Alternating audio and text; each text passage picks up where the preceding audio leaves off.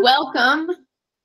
This is so exciting. This is our kickoff call of this series. And so my name's Bryn. I'm the head of community at HVCI, which is the Hudson Valley Center for Innovation. And so you'll see some of my team members here. Actually, everybody's here. Pam Miner's here, Johnny's here, Paul's here, and Danny's also here. So, and as you maybe heard a little bit, we're all dispersed in different parts of the country. I'm actually in Portland, Maine, but and Paul's out west. Same with Danny. Yep. Johnny and Pam are in and around Hudson Valley, but we all have roots there also. So that was kind of how this team has come together. And we're all entrepreneurs ourselves. So, you know, a lot of the work that we do is entrepreneurship for other entrepreneurs. So that's why we're here today running the ThinkDutchess Gears program. And yeah, this is going to be the series for the next 6 weeks. Like I said, it has a cadence. You guys are all registered. You've seen the days that it's going to happen. It's always going to be at 11 a.m.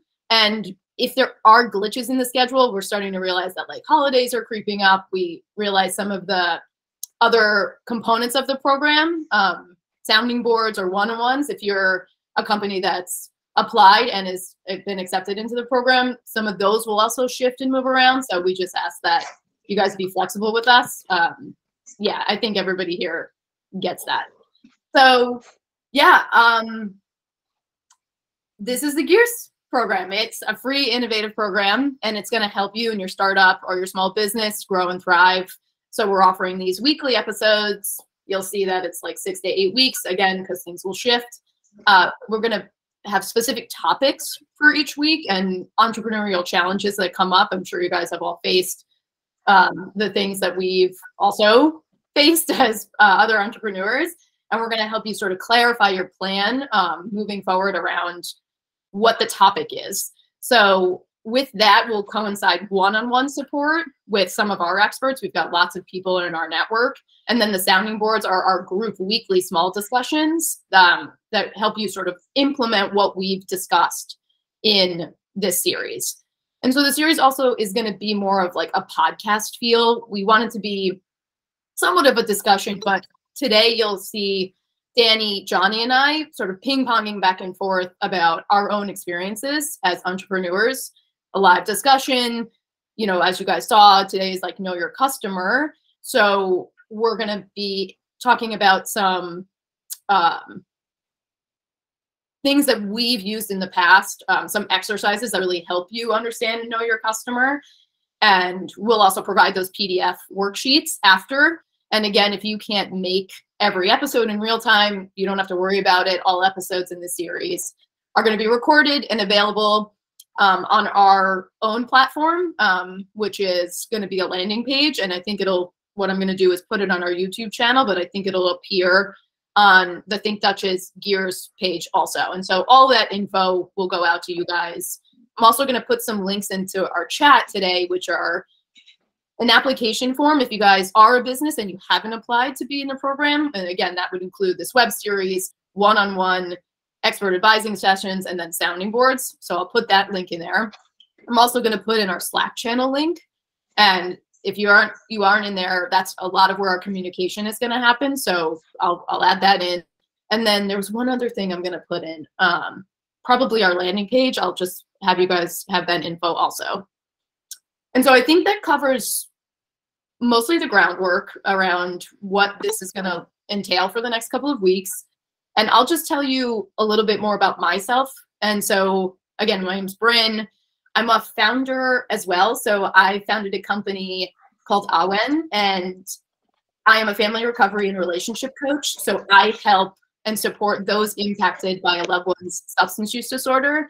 And at the end of 2019, I had left a sort of corporate job in startup world. I was an HR executive, and I was like, I really want to do something for myself and something that I've been impacted by. My sister's been in recovery for 8 years. I knew I wanted to help and do something more for families. I think families really get left behind. And I was like, I'm going to get certified. I'm going to figure this out. And then I also got in touch with Danny. Again, we have roots in the Hudson Valley, and I went through our own accelerator program.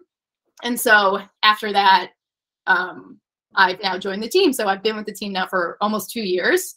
And yeah, it's been awesome. Again, I'm on this journey with you guys. I know how hard it is to start a business, but also how fulfilling it is. And I have a business now. It's insane. I have like 5 clients. It's really exciting and growing, and it's really great. So I'm super happy to be here and excited to be a part of the Gears program and obviously HVCI. So I think that covers me and what the program is going to entail. So I'm just going to hand it off to Johnny now.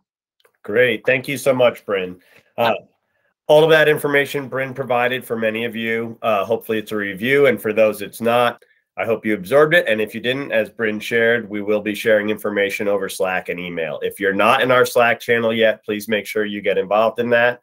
And if parts of the program that Bryn outlined didn't quite sink in, don't worry. We're going to go to it in a little bit more detail. But with that, a little bit about myself. So my name is Johnny Lee Hain, and I am Hudson Valley Center for Innovation's Head of Growth and Lead Advisor.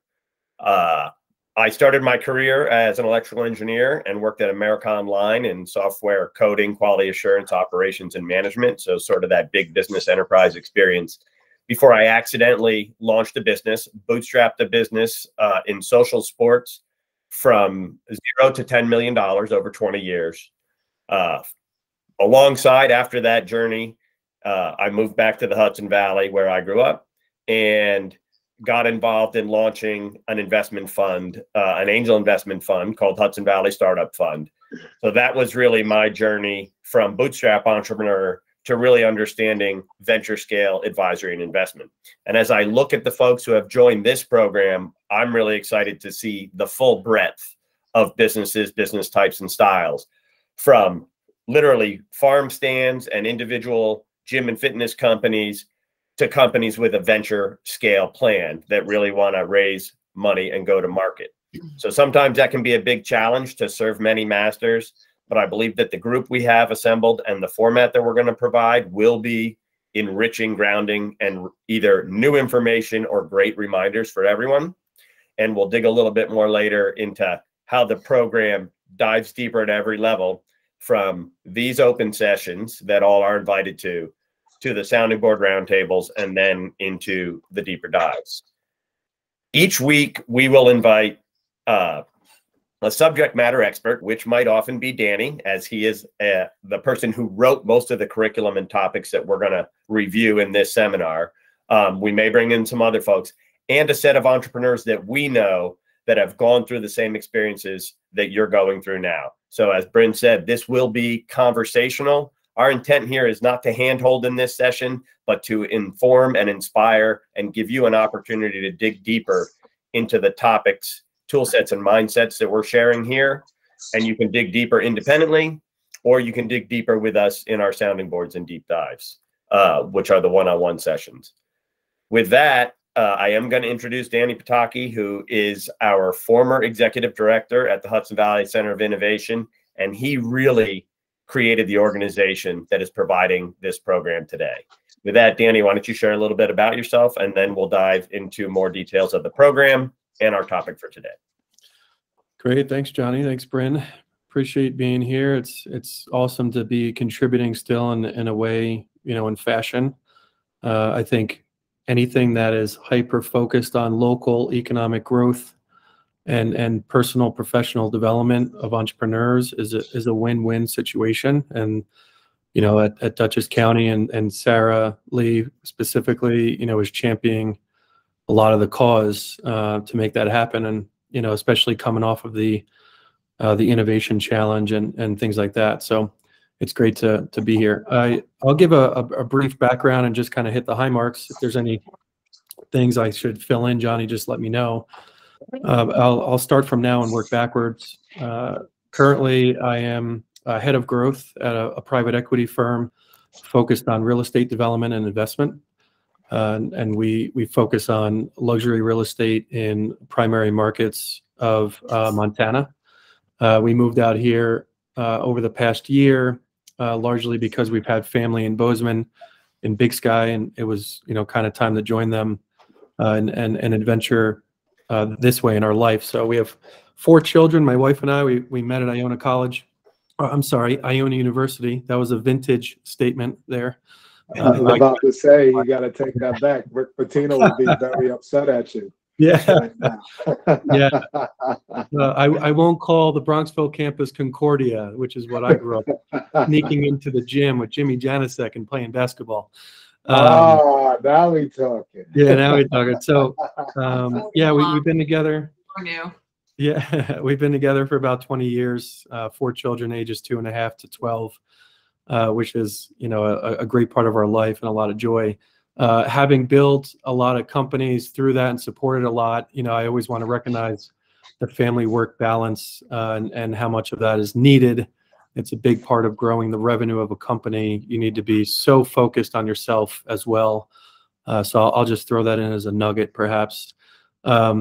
So you know, before that, running Hudson Valley Center for Innovation, it really was a mission of growing it from, you know, kind of one-on-one consulting at the time in 2017, all the way to programs that could scale entrepreneurs in the Hudson Valley. And we always define that from, you know, the 7 counties in the region, from Westchester all the way up north to Dutchess and Ulster. Then the pandemic happened, and we really focused a lot on small businesses on Main Street. But I think we came out of that and said to ourselves, wait a second, about 90% of this is almost the same type of challenge. So I would double down on anything that we talk about needs to be employed today by a solo entrepreneur all the way to the other side of the spectrum for a business development team at a corporate Fortune 50 company. And in fact, what we're going to talk about today came from there and has since been applied to entrepreneurship. Prior to that, I was running business development and strategic initiatives for a couple different startup companies, mainly in the tech data analytics space. So we lived in Washington, D.C. and Boston, and a little bit of Silicon Valley before that. So that was a good time. And, you know, went to Iona Prep as well. I'll just throw that in too. And, you know, grew up in Yonkers and in Westchester. So I can round out everything, Johnny, as we talk. Great. Thank you so much, Danny. I also want to welcome, though they're going to be on mute, Pam Miner and Paul Mungia, who are also on the HVCI team. So you may be interacting with them on Slack, email, coordinating, and receiving and providing feedback as we go along. So thank both of you for that. I promise that's the biggest HVCI commercial you will hear during these 6 weeks. But we really feel it's important that you get to know us. We may not get to know each of you in these sessions, but in other aspects of the program, we expect to get to know all of the folks who participate in the full program very well. And Slack, again, I'll remind everyone, is going to be a great way to share and learn as well, whether you're in the full program or not. With that, we're going to spend just a few more minutes. I'm going to maybe repeat some of what we've said earlier, but clearly outline the program so that folks understand the 3 different aspects of the program and what is open to everyone versus what is part of the application and acceptance process. So as Bryn shared, this is the open portion of the program, 6 about 1 hour seminars that are in more of a panel or podcast format. We're not going to dig deep into every worksheet that we might introduce or every concept. We're not going to walk you through step to step how to do it, but we're going to highlight the program. We'll provide over Slack and email links to tools and deeper dives into these different topics. And we really encourage you to learn more through that independent offline work or with us. So these we're calling the web series. We're trying to make them every Tuesday at 11. As Bryn noted, we may need to move 1 or 2, and we'll give you info for that. And they're all going to be recorded. So if you can't make it, it's not a big deal. This isn't necessarily an intimate discussion so much as a panel conversation. As time allows, we will take questions, and we always want to make sure we clarify what we're talking about. So if something is unclear, please raise your hand, your digital hand, which is the center button on the bottom of your menu there. The second part that we've talked about, we call sounding boards. These are also sometimes referred to as masterminds, but these are going to be small groups of 3 to 7 company founders that get together for an hour. Most of our groups are Thursday mornings, and we have one Monday evenings. this is going to be a chance for these folks to work the plan. So whatever topic we discuss, such as today, we're going to talk about customer discovery and the jobs to be done methodology. Hopefully those of you who have a sounding board on Thursday will dig into those some and try to draft a worksheet or do some of the interviewing that we recommend, and then come to the sounding board sharing how that's going for you and getting clarification on how you can make best use of the tool. We'll do that each week in those programs. Also in the sounding boards, we're going to push folks to share wins over the last week to help you develop a cadence of success and defining what success looks like and then achieving it. Challenges in terms of, I thought I was going to get X done, but I didn't. And, you know, am I just a terrible person, an entrepreneur for that? Or maybe, you know, other people have similar challenges, and then dig a little bit deeper and set some challenges for ourselves for the following week. So again, that's a little bit deeper dive into the topics and a little bit deeper dive into accountability. The last aspect of the program, again, for those who apply and are accepted, and we have a few slots left in this program, are the one-on-ones. So these are up to 2 one-hour deep dives. Again, we want to focus on the content and the topics that we're sharing through the program. And these will be scheduled as available, but we should have enough room for most of the folks in the program to have up to 2 sessions to really dig deeper. Beyond that, we encourage you to reach out to HVCI, Dutchess County, and other resources that we can help provide to you to help you continue to move your business along. Bryn, Danny, did I miss anything on the outline of the program there? All right, great. Good. Awesome. Well, I was afraid we were going to run a little low on time, but I think that we're right on schedule. With that, I will actually open up to see if we have any questions about the program itself from anybody in the audience. And please note there are 2 links in the chat for our Slack group to join our Slack group, and the application for those folks who haven't joined the program or filled out an application. To be clear, some folks have registered. That gets you into the calendar for 6 weeks for this series. The application gives you the opportunity to join the sounding boards and access to the one-on-ones. So hopefully that makes sense to everyone. Okay. Awesome. All right. With that, we're going to jump into the content. And as I shared previously, our focus today is customer discovery and personas. And each week, we're going to hit a topic that may seem brand new for some folks and may be like, I already know this stuff. I've already done this work. I've been in the business for 5 years, 10 years, whatever it is. We really encourage everyone to come to this program with fresh eyes. All of you have expressed an interest in growing your business, either growing your existing business or growing a new portion of your business or launching a business that hasn't achieved revenue yet. So again, regardless of what stage your business is in, we really ask you to take this opportunity to step back. We like to say, not a term we invented, that we're here to work on your business, not in your business. And as I read the applications, a lot of you are looking at that struggle. I got to be there all day long. How do I, think about things like financial planning or redefining who my customer is? That's what we hope that this program will help you get into. With that, I'm actually going to ask Danny to sort of kick it off because he introduced me to this topic. And what we're talking about here is the problem or opportunity that we're solving in our business. I've looked over the application and we are everything from high-tech dog collars to personal gym training to selling flowers to how do I move selling fresh produce online if I'm a brick and mortar store to expanding a comic book shop with new ideas.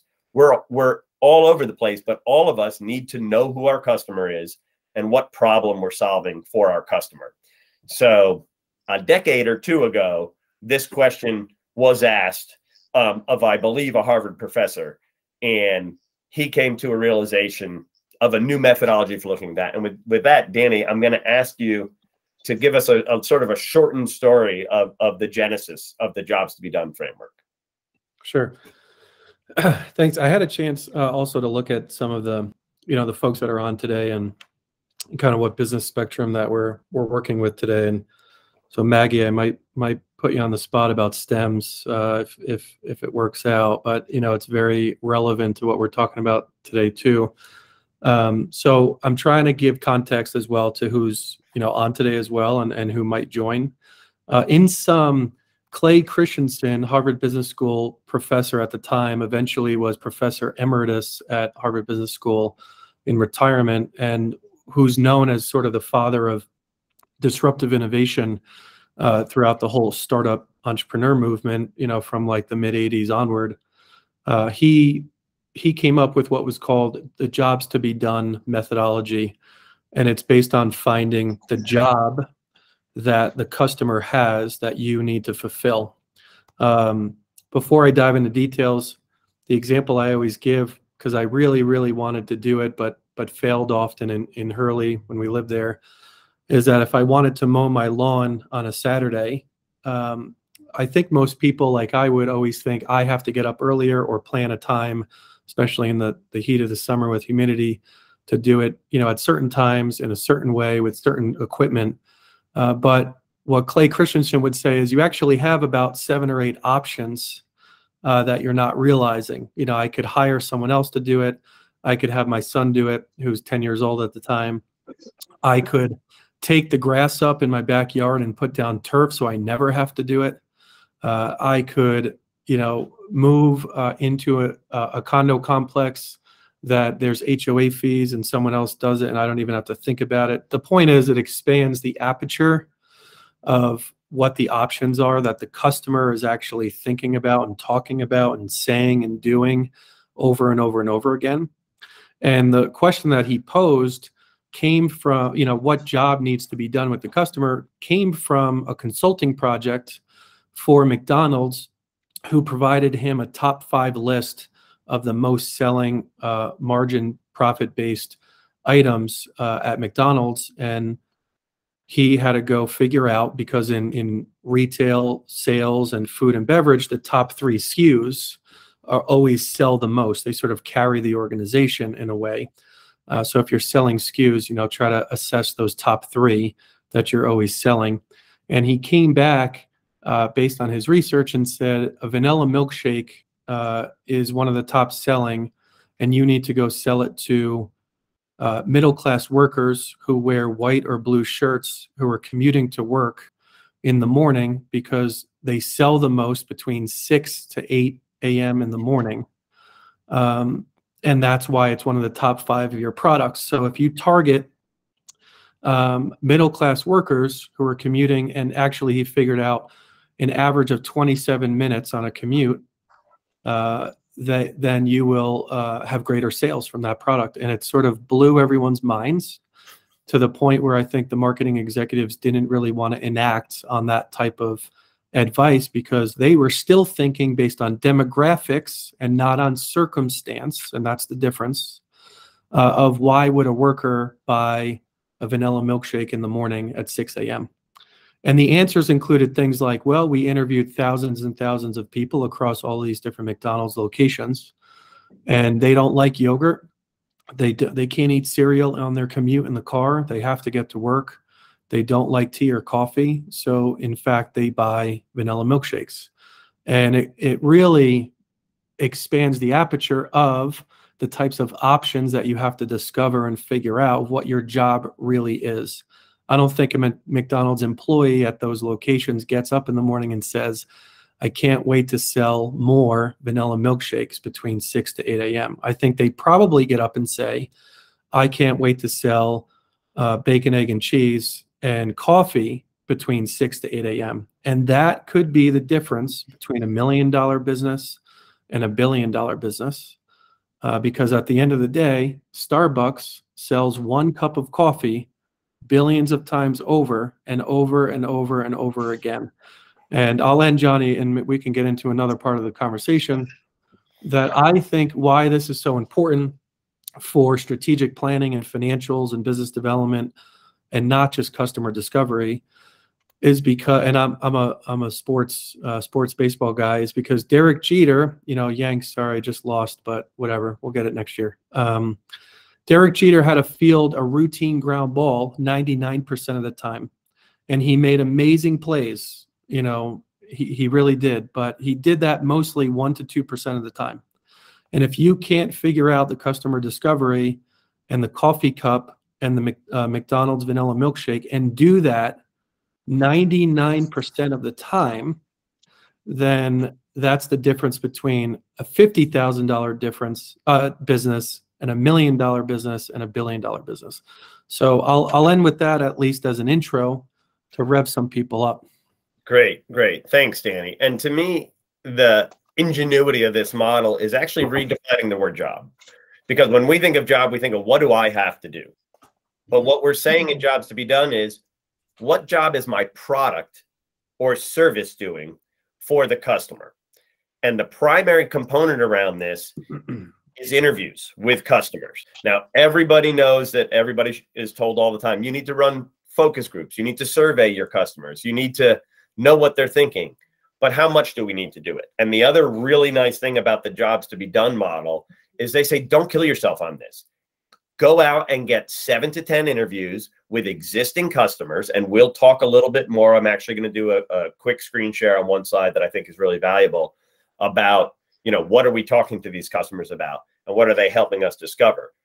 But by really understanding what problem are we solving for this customer, and it might not be the problem that we thought we were solving for the customer, we can take a fresh look at our product, at our customer, at our branding, and at our go-to-market strategy. So again, as I said at the beginning, we hope everyone takes time, even if you think you're sure you know what your product does, you're sure you know who your audience is, that you dig into these a little deeper. So again, the methodology is to follow a very set list of questions to identify existing customers or customers, if you're not launched into the market yet, that you think are your ideal customer, and walk them through a set of questions that could take 10 to 30 minutes and jot down all the answers. And then this information is going to help you create an understanding of the problem that you're solving for your customer, that you'll then take and move into your customer persona, which is, what are the 1, 2, or 3 idealized versions of our customer that we can then use as we're developing our branding, our marketing, and our go-to-market strategy. With that, I am going to. But Johnny, if I could make a comment on this, it's we're talking about jobs to be done and customer discovery, but it's important. I just shared in the chat as context, historical context here. Sorry if I put my professor cap on. I was teaching some undergrad and graduate classes at Iona over the past couple of years. So I think having the historical context of what informed jobs to be done is really important. Clay Christensen actually started in team development and figuring out what the best way for systems to work within organizations. And he arrived at what we could call an early development or early form of jobs to be done, known as the agreement matrix. And it's in that article. That's why I shared it. It's fairly short. It's in Harvard Business Review. And, there's 2 dimensions to the agreement matrix that really are fully embodying jobs to be done. And that is that he wanted to figure out what employees at the company wanted in working at that company and how they wanted to achieve their growth in that company. And basically, eventually in his writings, he said, wait a second, if I just replace the word employee with customer, then I think it's probably the same thing. What do they want and how do they want to achieve what they want? And the role of jobs to be done is to try to figure out what they need to make happen. And I think often, and I've done this and so many others, we believe and we've been taught, and this is why it was such a huge shift in entrepreneurship, that I could just wake up and say, I have a great idea and I want to build it this way. And it's going to change the world this way. And it's going to do this. And I'm going to do that. And I'm going to do that. And it basically is changing the I statements from I have an idea to, well, what does the customer want or need based on their idea of the product? And I think that can go from selling a flat screen smart TV at Best Buy or Target all the way to a vehicle, to Uber, to the new product that's going to be built tomorrow. Great. And Danny, that really gets to the heart of it. Is one of the things that we say at HVCI is smash into the customer. Meaning, if you're not engaging your customer all the time, then you don't really know what your customer wants. And especially if you're pre-launch or you're designing a product and you're like, oh, well, I know people want this product. I have stores that are calling me that are saying, we need your product. We'll put it on the shelves. The store's not your customer, right? The consumer is your customer. So what I've put up on the screen is a sort of a good way to look at the framework and an outline of the questions that you would ask your customers. Again, we have a worksheet that will be shared afterward. You can use to actually fill it in as you do these interviews. But we want to talk about the 5 areas that the jobs to be done model covers. So these are unmet desires of the customer, constraints that the customer has around the problem, catalyst, when did this question, this problem, this challenge come about in the customer life or journey, the choice set, as Danny referenced earlier, the choice set is often more expansive than we think it is, and possibly than the customer thinks it is, and a choice set assessment of all of the possible solutions to this problem. Why did you choose this one? And again, this choice that they made might be they chose your product. It might be that they currently chose a competitor's product, and you're really trying to understand that solution. And when I say the word competitor, this is another thing that we lean into a lot. I want folks to have a pretty expansive view of competitor. And this is another thing that the jobs to be done framework can help open your eyes about. If you're a liquor brand, if you're a vodka brand, you may think that your competitor is other vodkas. That may or may not be the case, depending on how you're really positioning yourself in the market and what desires vodka drinkers have out there in the market. It may be that you're trying to have a superior taste. It may be that you want a lower alcohol vodka. And I'll tell you, 15 years ago, nobody would have thought of that. But if you're not following the low alcohol and non-alcohol trend in cocktails today, and you're in that industry, then you might be missing an opportunity. So there's 2 implementation points that I want to make on this. And, I think maybe some folks at this point might be going, okay, I get it. I need to go talk to people. I think it'd be compelling to see those questions, right? I'm trying to put myself in the shoes of someone attending. Okay, I get it. Let me go talk to 7 to 10 people and come back. Well, what do I do next? Or what is that really going to result in? I think if we started from the end and worked backwards, you have to constantly, as an entrepreneur, I guess when I say you, I include myself in this, you all need to figure out how you're going to spend your time and your money constantly. And in a way, I mean, it sounds a little harsh, but it's like, we only really have time for people that care about what we're building, or we care about what they need. And then we have to go after that more and more and more. So it's a marketing campaign. It's a social post. It's a call to action on a website. It's a phone script. It's having a proposal ready. It's a contract. It's all of those things that need to result in that new business. And I think when we think about marketing and the output for that revenue, and think about customer discovery in that light, it really should change the game. So the implementation piece of this is number 1, and I think that I struggle with this the most. You have to go slower to go faster. When I worked, the first startup I was a part of, we supported the Department of Defense and the special operations community. So I worked for years with a lot of those, what they call tip of the spears professionals. And when you're working with like a SEAL Team 6 and who's determined to be like the best organization in the world, and they start to say, well, we have to get it right and have fundamentals and muscle memory to then go really, really fast when the moment happens. Well, it's hard to say, I need to go interview 10 people this week, but I need to clean the toilet at the brewery. My brother owns a brewery in Yonkers, right? And then I have to figure out the social posts. And then I have to have these meetings with the accountant and the financial planner. And then I have to go visit these locations, and I have to host these events, and I have to do that. Next thing you know, you're saying to your spouse also, I haven't had a chance to do anything this week. So I think if that's like the ground ball. Do you want that to be your ground ball over and over and over again? Or do you want to repeatedly interview 7 to 10 people a month, maybe even bi-weekly if you could get to that point, and now it's informing over and over and over again your customer discovery, because it never stops. So that's the second part. If you took the time to figure it out, the second part is to then make it a part of strategic planning. And I personally don't care if it's a 1-person shop or a 100-person team to do that. If it's being done, you're going to be at the tip of the spear with the customer and understanding their needs.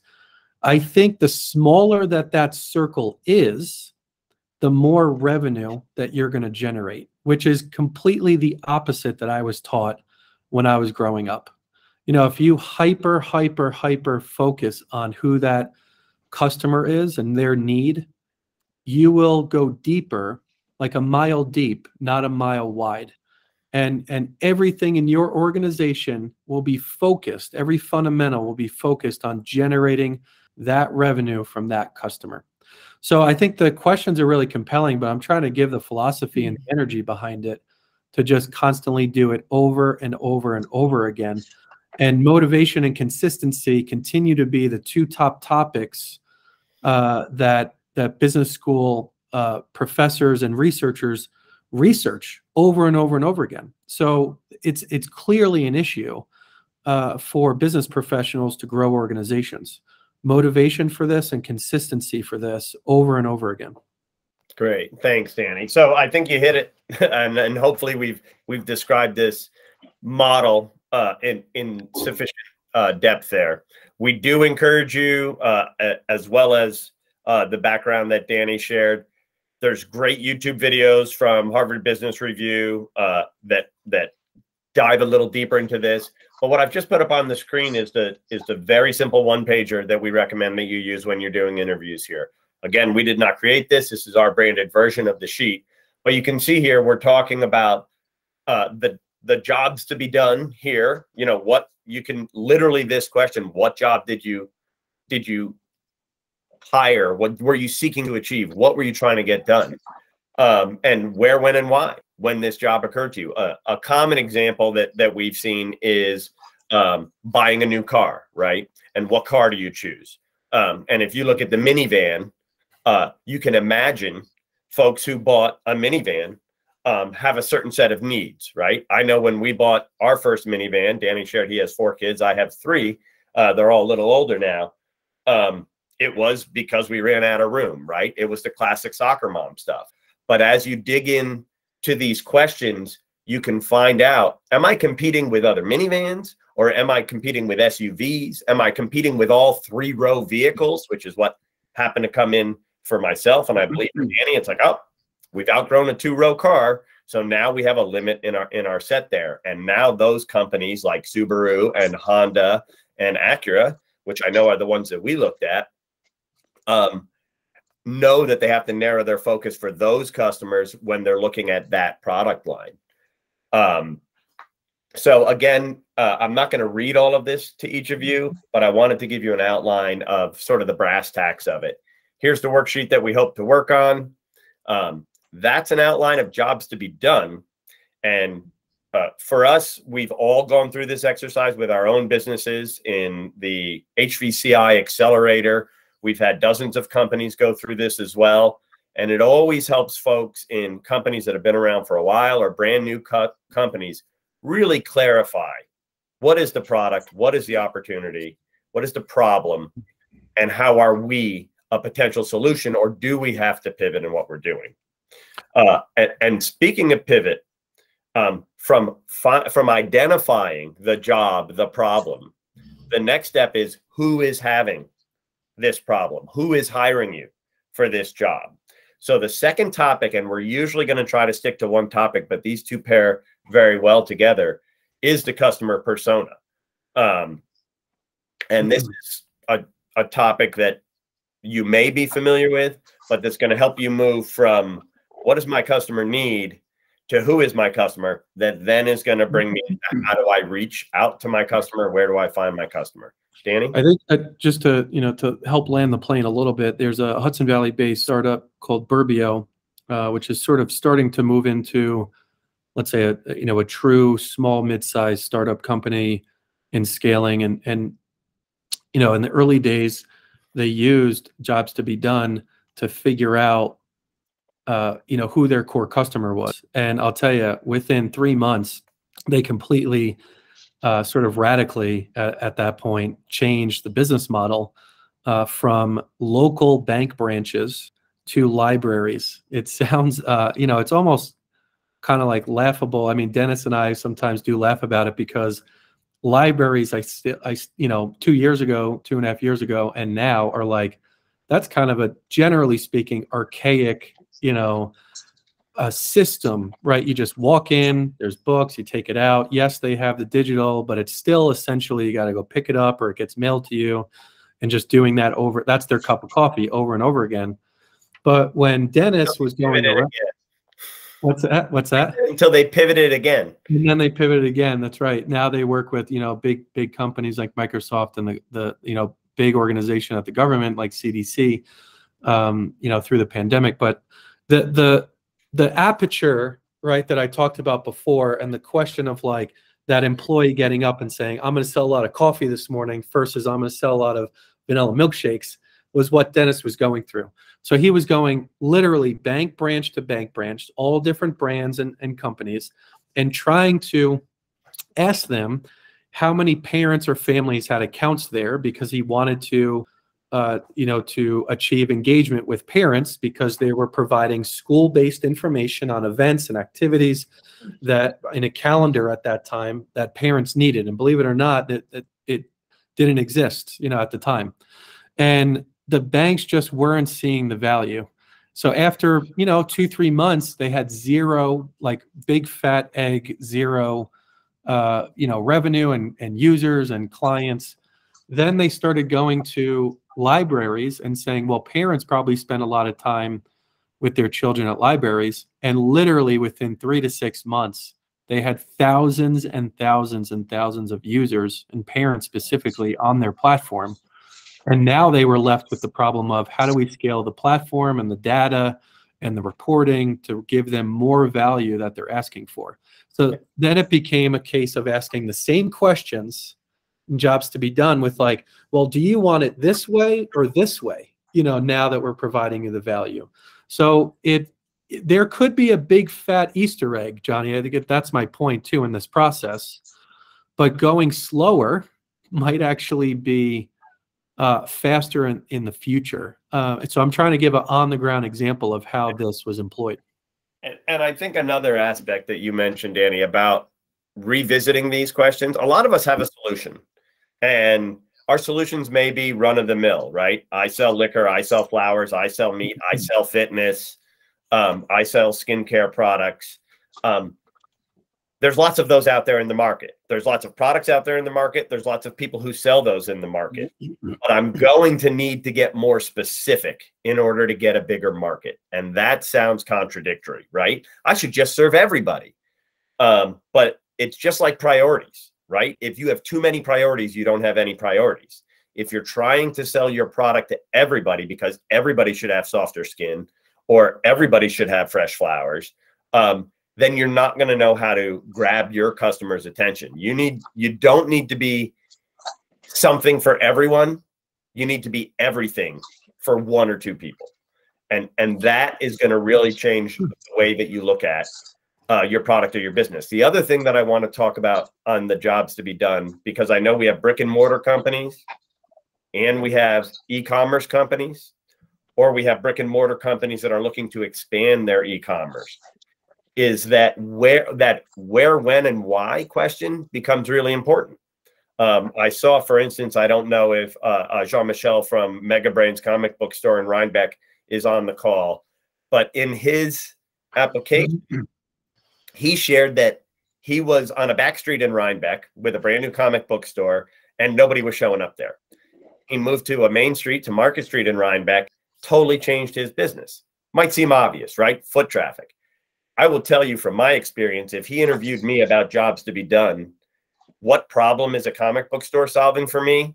It's entertaining my kids for 20 to 30 minutes in between other things that we're doing in Rhinebeck. And if that costs me the price of a few comics or a few video games in the back room, it's totally worth it, right? That might not be what you think you're selling for when you're selling comic books. You think you're there to entertain. Maybe you've got a series that tries to get people to see themselves in their heroes, etc. But his customer might tell him that his real job to be done is to time waste for my kids so that I can get a little break, right? So maybe he's going to drive traffic at that in the way that he brands outside his foot traffic. So I think, also what's driving this as well, and these are the two reasons why, we all need to plan it as a part of our biweekly, monthly, quarterly, business development, is circumstance, which always changes, right? Your preference for coffee might not change, or it might change less, right? And your routine might change less over time, but it could change when you visit different places, or if you, as you grow older and your taste buds and whatnot, and there's a science behind that. But circumstance is the core central tenet of jobs to be done. So that's the I statement shifting to the, the we statement or they statement of the customer, that you don't have to take a guess at what that circumstance is. Just go talk to a whole bunch of people and figure that out. And the output of these questions relative to circumstance is the theme or the core capability that you will easily discover. And that's the thing about jobs to be done. And the reason why the science says 7 to 10, or sometimes 7 to 15, if it's a core like software platform, people over and over and over again, because you will be able to deduce and arrive at a summary of a theme. The second is experience. And, Airbnb has, I don't know if I can find this resource and share it, Bryn, with you, so you could push it out. But Airbnb has a level 1 to a level 10 experience that they have internally, that they keep as a part of their sort of like Bible. And what that means to them is a 1 experience for a customer using Airbnb probably equals something like you book and you never hear, and you go and it's the worst place, and you don't get an apology, and you don't get a follow-up, and you don't get a lot of things. A 10 is as soon as Johnny books, I call Johnny. I don't email him. I don't text him. I call him and say, Johnny, I saw that you put down that you love to, do you love to snowboard? I'm going to have a limo pick you up. There will be 2 snowboards on the top of the limo, or the Escalade, whatever it's going to be. And by the time you get to the house, don't worry about it. There will be 2 boots there because I asked you what your sizes are already. And I'll leave flowers and chocolates for you guys because I want you to be welcomed, because you mentioned it's part of your honeymoon, or whatever it is, your 20-year anniversary. I mean, then next thing you know, 2 days later, a new bag of coffee shows up because you're spending 4 or 5 days. The point is, with understanding the circumstance, you can go now and say, what kind of experience do I want them to have? Like, I think, Maggie, you're like bread and butter in that couture experience, right?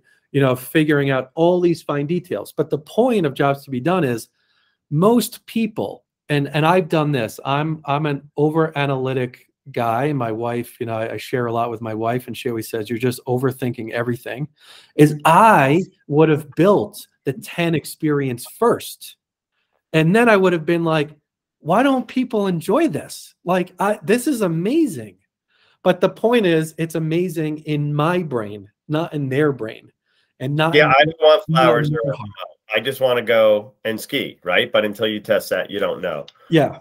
Awesome. With looking at the time, I hope this gives everyone an understanding of why we think jobs to be done is a good model, and why we think it's super critical that you're constantly engaging your customer.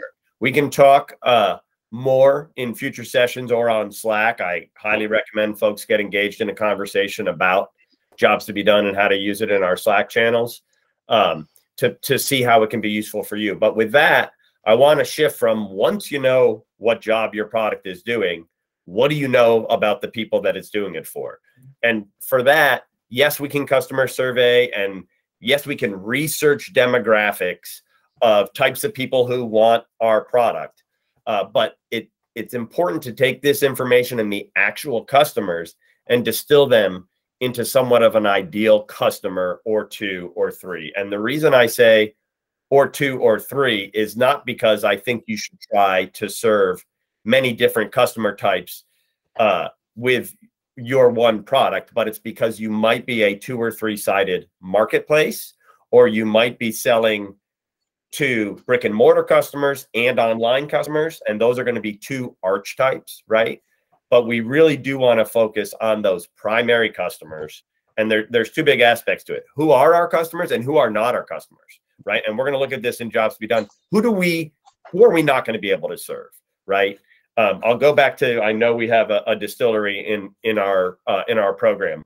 I'll go back to that example. You may want to compete in the highest end vodka and compete with all of the highest end vodka people, but that's going to be a crowded market and it's going to be really expensive. Whereas if you decide to go organic, or we're selling local, or lower alcohol content, you're going to niche in and you're going to define the person, right? The low alcohol persona is, you can imagine the kind of person that might be, but it's also going to be a much younger person, surprisingly, because the younger generations of drinkers are not looking to drink the way that the 40-somethings were looking to drink. So I'm going to bring up our worksheet. I think it's sort of best to just get right to the brass tacks on this one in terms of how do we define our customer and what's most important about it. And during that, I'm going to let Danny jump in a little more on customer persona and why we added this to the mix as we journey through discovering your customer all the way to launching and engaging your selling your product.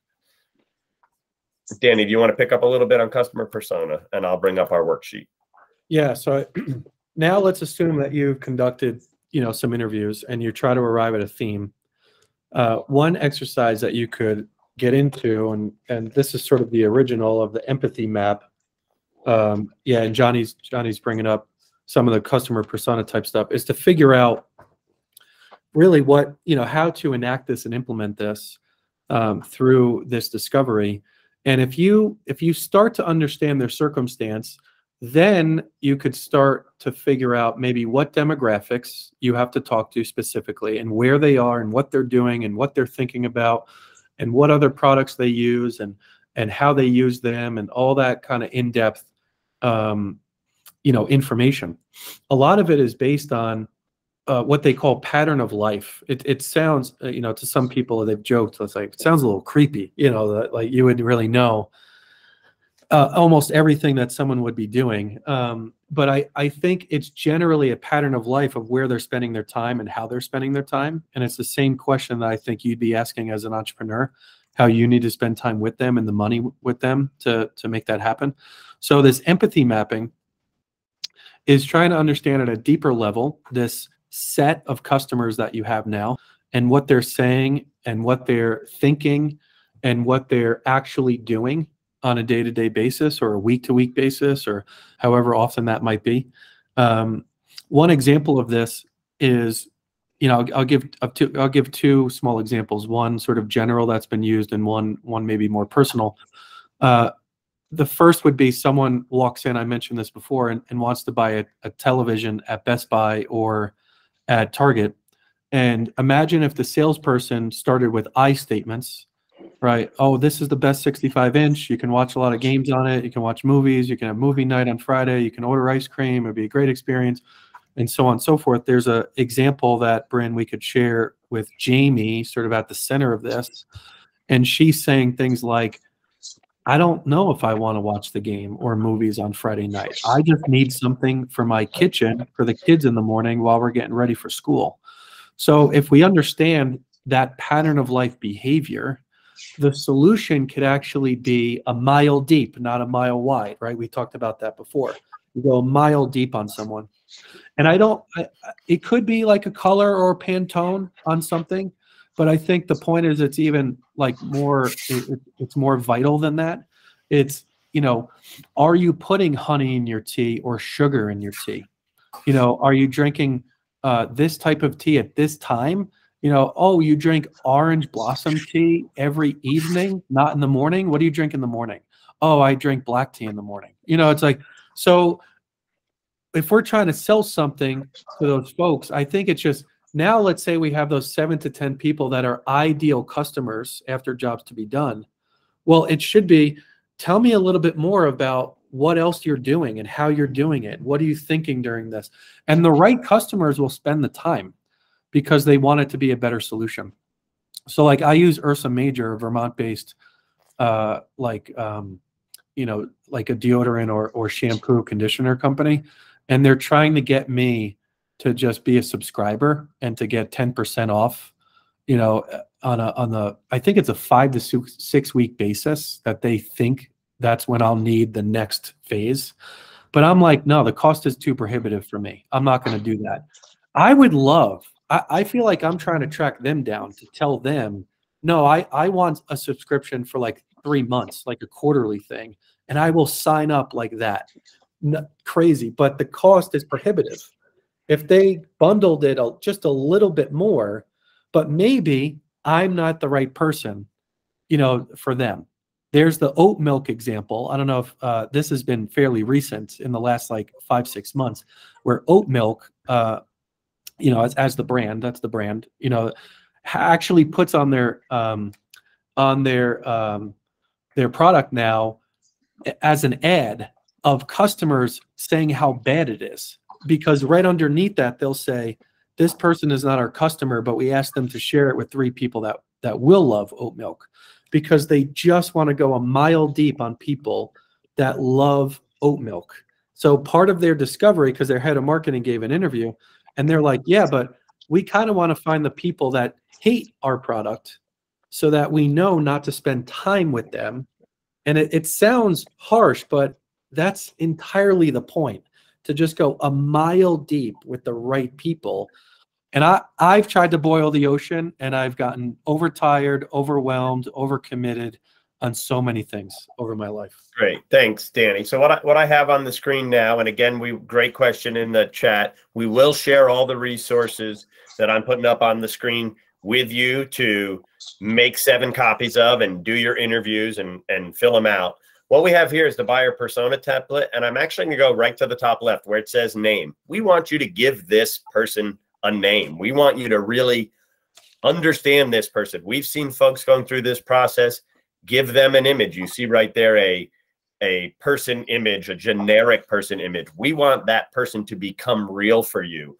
We want, after these conversations in your research, to be able to picture this ideal customer. And in your business conversations internally, your marketing conversations, your go-to-market conversations, you're going to go back to this person and say, are we really serving this person? Because it doesn't seem like the direction we're going is going to serve this person as well as we should.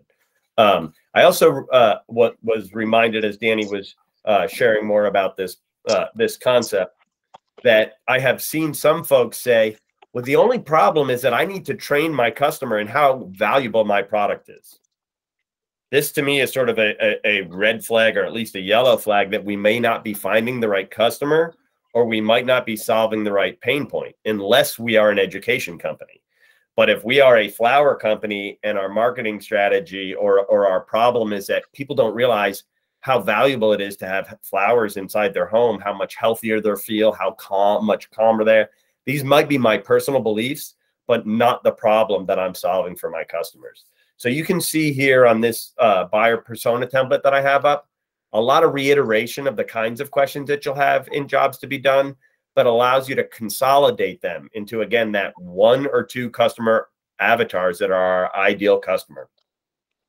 And the other part of the buyer persona that isn't necessarily on here, I sort of think of the back of the worksheet, is who are we not and who are we not serving, right? There are some customers that need to be ignored or fired, right? My first bootstrap business was kickball for grownups. This is not something anyone should take seriously. We offered it at a low price point. We gave them a great time on the field and in the bars. It was a massive social scene. And I had customers who would email their customer rep 3 times a week complaining about the rules or the refereeing or some violation. And I'm like, give them their money back and tell them that they need to go find semi-pro sports, because that's not the customer we're serving. Now, we ended up moving into that market, but we developed a new customer persona because we saw a big group of folks who wanted post-collegiate competition in a non-traditional sport. So then we ended up serving them, but it wasn't until we found that customer that screamed that need that we got into it. With that, I am actually going to pause right there because we're at 12:01, and I know that we have folks who anything like us, they got to jump to their next meeting. We'll remind you that this is being recorded and you can catch up on the rest of it later. But I also want to say that we're coming near the end of this session. So we've looked at how do we talk to our customers to make sure we actually know the pain points that they're having and the jobs to be done. And we've looked at how do we consolidate that along with research into clearly defining the people that we want to serve. With that, I am going to open up the floor. If anybody has any clarifying questions or wants to provide a specific example of, I don't get at all how this applies to my business, so that we can talk through that a little bit, because I think that might be an illuminating example. And then we're going to wrap it up just in the next 5 minutes or so. And from there, we'll move forward for those that are in the full program into the sounding board and launch into the deep dives. And if we don't have any questions, we'll just wrap it up. And Johnny, just quick point. Can you unshare your screen just so we get to see your? Great. I'm happy to take any questions. All right. Susan has a question, so we're going to make sure that you unmute yourself and go ahead and ask a question. Thank you for the session. So in my business, which is a distillery, we serve distributors. Through them, we serve bars and restaurants and liquor stores. And we also serve customers that visit us on site here at the distillery for cocktails and tastings on the weekends. So I'm assuming that I'm looking to define all of those different segments of customers. Is that like 3 basic customer segments that you see there?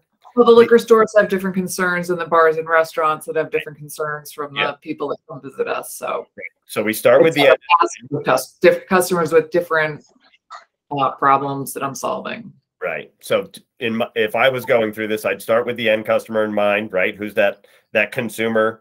And then I'd work my way backward, which for me would go to the restaurants and be like, what are they asking for that they're not getting? What's really happening there? And then the wholesalers are going to be getting those requests from the restaurants and bars, right?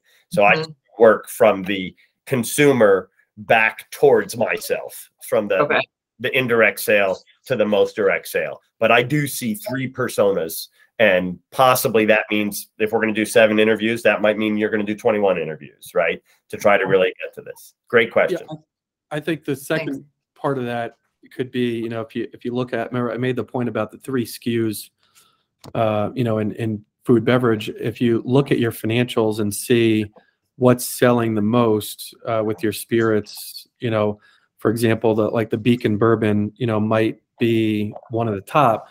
I think if you could pair jobs to be done and the personas with your financials, because you might want to spend, you want folks to come in and taste and whatnot, but you still have to look at the pie chart and say, well, 82% is coming from these things.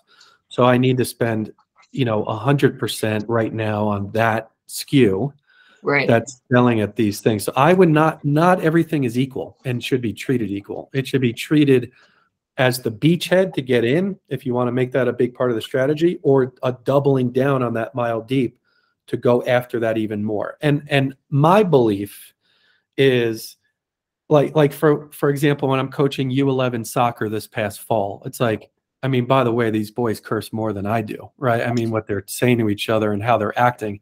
But we all together could come up with, generally speaking, what a U11 boy is thinking about with sports and in school. And so just if you find those 7 to 10 attributes, it's like just spend time with those attributes, with those people. And if someone you're selling to is asking for 40% less of that, it's going to take you the same amount of time and effort to sell to that person as it is going to sell to an easier known customer. So, and you hit on something pretty important there, which is we have that avatar, that customer avatar in the center of our mind. And as we're working with customers as the business owner, and maybe we're training our team to do this as well, we want to listen for that dissonance. And there's two ways we can deal with that. If the customer doesn't seem like our customer avatar, then we're going to be like, okay, I'm not going to dig real deep in and try to sell or serve this person. But if we keep hearing customers like that, then we have to rethink our customer avatar and be like, is there a new segment emerging that we're not sure of? And this is good, but it can also be a total distraction. So in the sounding boards and the one-on-ones, we'll talk a little more about strategic and tactical work, right? And strategic work, like jobs to be done, should be done continuously, but in discrete things, maybe quarterly, maybe annually. If you try to redo your customer persona every week, you're going to drive yourself mad, right? Because like going back to my business, I would have a new customer service rep who would come to me and want to please everyone. And I'm like, that's just not your customer. That, you know, we're not going to start playing pickleball. Yes, we missed the boat. Pickleball's huge. But just because you have a few people asking for it in Miami doesn't mean I'm going to roll out a whole new product nationwide, right? So we need to listen for it, but not get distracted by it. Great. On that, we're going to try to take two more questions and then we're going to wrap it up. Is it Helena? You need to unmute yourself. Helena. Yeah, Helena. Go ahead. So I'm a startup and curious as to how, you know, I don't really have customers yet. So who are you going to interview? And yeah, go find who you think your customers are and talk to them. Go to your competitors' customers and talk to them. This is a lot of the folks that Danny and I worked with in the accelerator is that they have a concept and they maybe have done some interviews, or more likely they're solving a personal pain point and a personal problem. And you're likely not alone in that personal problem, but you come from a unique set of experiences. So we need to go out and make sure that we actually understand other customers' problems and that we can get it in there. So anybody who's on your mailing list or who has expressed interest in what you're doing already, your competition, or who you think your likely customer is, just, you know, phone call, text message, Facebook, walk in and let them know what you're doing. And ask for 15 minutes. I think just a little bit more on the logistical side, it looks like you're in healthcare. So are you going into a new industry with the startup? Yeah, I've been a certified nurse midwife for since 97. And yes, so an e-commerce, well, soon to be. Jigsaw puzzle retailer, focusing on diversity, equity, and inclusion puzzles. Great. So the reason why I asked that is it's a little bit of a parallel track, but Peter Thiel, one of the first founders, investors in Facebook, wrote a book called 0 to 1. And basically he summarizes that there's startups that are going 0 to 1 and 1 to 2. Johnny, I know the whole like context here, but in this case, the 0 to 1 concept is you're building something brand new from 0 to something new, 1, which is your shift to industry. Like if Susan went to do a brewery, I'd be like, well, that's kind of a 1 to 2. That's not a 0 to 1 based on her experience. So there might be less risk that I'd be taking with that. So it might actually be more important for you to talk to an influencer, meaning someone that might have access to 50 potential interviews, as opposed to just painstakingly trying to find the first 10. So go talk to people that in that parallel side that you think are a beachhead to that, and go ask them for 5 to 10 people to talk to.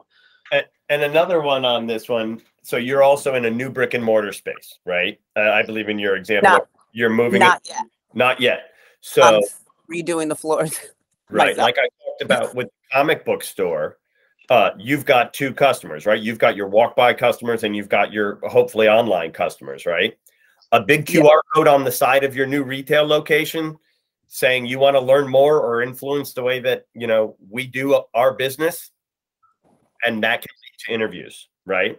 So you can except like I don't interact much with social media or that, so I actually I'm paying somebody to at least get it going for 3 to 6 months and hopefully take over.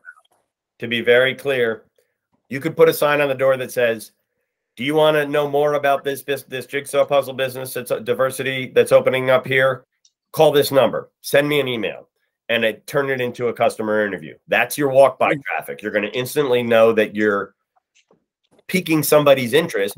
That's going to be a walk by component of your business. At the same time, online, whether it's you or your social media manager, we get out there and we raise those questions and ask them to come to us if they're interested in that. Great. Irving, last question. I'm in the town of Newburgh, and I started probably in the pandemic area because I'm doing holistic CBD health and wellness. And I'm not just concentrating on CBD, I'm concentrating specifically on the growth of our cannabinoid system. We forget that we are a plant-based system, and by using so much different plant holistic medicine, it helps us besides the pharmaceutical area. And I'm just I'm grabbing it, and oh my God. Oh no. Uh-oh. CBD? We lost him. But I'm going to answer the question anyway from what I heard there, and hopefully he can pick it up on the recording. I hope everybody's all right over there. So what I think I heard is he's in the CBD medical space. He's looking at expanding people's knowledge base, right? So this is a point contrary to what I said earlier about education as a primary tool set, where there's an emerging product and an emerging industry, and education is key. And in the CBD space right now, they do talk about, well, I'm going to replace your aspirin. I'm going to replace your skin cream. I'm going to do these things. What I believe he was talking about is as he mentioned, the wider cannabinoid system, which I happen to have also done some research on. And he wants folks to know how the human body works and why the stigma of marijuana doesn't have much to do with the product and the systems of CBD in that space. And so for him, if I was looking at the jobs to be done, I'd be contacting folks who have either sell to folks who have ailments that I think CBD can provide some curative for, or the folks themselves who are maybe going into CVS. I might even stand in the, depending on how he's recommending that CBD is used. I don't know the exact formulation of the product. I might stand in CVS in the appropriate aisle and watch people pick out a pain cream or a topricin or something and say, hey, this may sound weird, but I would love to know why you're choosing that product. Right? So he can do his jobs to be done in a CVS. Yeah. So I think that there's two fundamental things that we're kind of talking about, sort of beating around the bush too, that's implied to me in that question and experience. Number one, you have to always assess and confirm what business you're in. So when I hear the word community, I get concerned sometimes that you're going to end up spending all your time just engaging the community. And that community could be the newsletter, social media, it could be hosting an event, whatnot. It is a fundamental of a business nowadays that you have to build and grow and engage your community. It's a given. Like, if you're not doing it, then you're probably not going to be growing. However, you can't, the fundamentals and the functions of your business need to be focused on the service product, not just geared towards the community engagement. The community engagement is a path to growth. So I think always understanding where you're spending your time and whatnot is vitally important. And I think that the second thing here is always assessing and confirming the value of your product. My wife just went to a major conference about a week ago, and the keynote speaker started a skincare product for one specific experience that women had, relative to their face, even specifically on their cheeks. And then eventually 20 years later, she was COO of L'Oreal, but she started with that one very specific product. So with that, it's okay to go deeper on that. The smaller that circle, the more depth you might actually have with that revenue, and figuring that out and spending time. So constantly assessing that, I think, is really important, and knowing what business you're in all the time. Great. Thank you, Danny. And that's where we're going to have to wrap it up. I hope this session was informative, gave you some new thinking about what either a new business or an old business that you can refresh on. When we send out the handouts, I hope that you all take an opportunity to leverage those and to get out there and engage your customer and redefine your customer to yourself. Again, I'm going to encourage everyone to join the Slack, and we'll let you know that we are going to send out an email follow-up to all attendees, as well as anyone who's already registered in the program. And also want to mention next week, we're going to be talking about your product, defining your product and your offering with a focus on minimum viable products. So this is towards brand extensions or new products, and unit economics, which is something that should be important to everyone. So we really understand how can we test new product extensions to these customers that we've defined and found, or how can we launch a new product in the fastest way? I'm not going to say cheapest, but the fastest way. And then we look at unit economics, because we're going to have to start building the financials of this business or business segment. With that, I did need to give one reminder that if you've already filled out the application for the complete program and you've received an email about a sounding board invite, you're in the program. Please make sure to follow up on the sounding boards. Make sure you're available for all your sessions. We're going to move the Monday Halloween session, so maybe to the end of the 6-week program, because my Halloween starts at 4. I don't know about everybody else, but 5 o'clock isn't going to work for me. But with that, I want to thank everyone in the program and who's interested in this. I hope that this was valuable. We'd love your feedback. We're going to send around a survey. We'd like folks to please provide, so that we can continually iterate ourselves and listen to our customers. Bryn had to go, so I'll say goodbye for Bryn as well. Danny, thank you for joining us as our subject matter expert. Next week, we will also be adding an entrepreneur to the mix who's a local entrepreneur in the food category, so CPG. I know some folks are in that category, or at least a retail good, and that may feel something that you can grab onto there. With that, I'm going to say goodbye. Danny, thank you, and everyone have a great afternoon. You got it. Have a good one. All right. Good night. Bye-bye.